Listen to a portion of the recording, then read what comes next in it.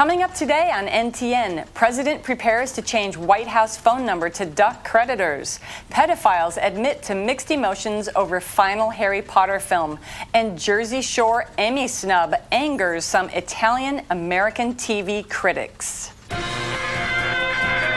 With talks to raise the debt ceiling stalled, sources say the president is planning to change the White House phone number.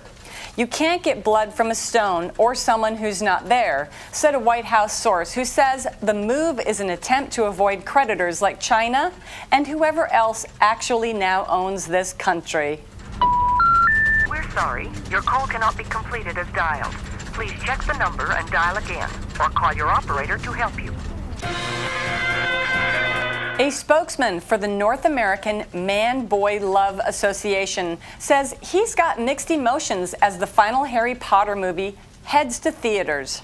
"We watched Harry Potter grow up on screen," said the official, "just like we watched unattended kids in the back row. It's gonna be tough." And finally, in a move that has baffled and angered some Italian-American TV critics, MTV's Jersey Shore was overlooked for an Emmy nomination yet again this year. This is the third time the reality program featuring so-called Guidos and Guidettes has been snubbed.